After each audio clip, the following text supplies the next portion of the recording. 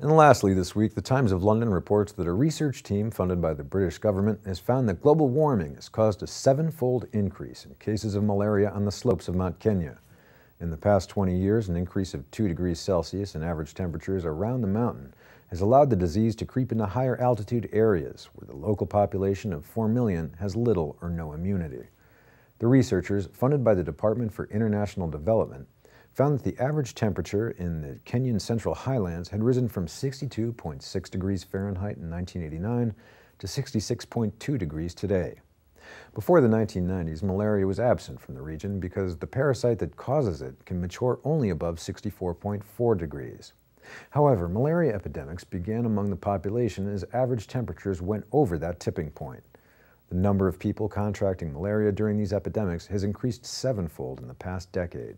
The team from the Kenyan Medical Research Institute says that while similar outbreaks elsewhere had been attributed to multiple factors, including drug resistance and changes in land use, the only change here had been the rise in temperature.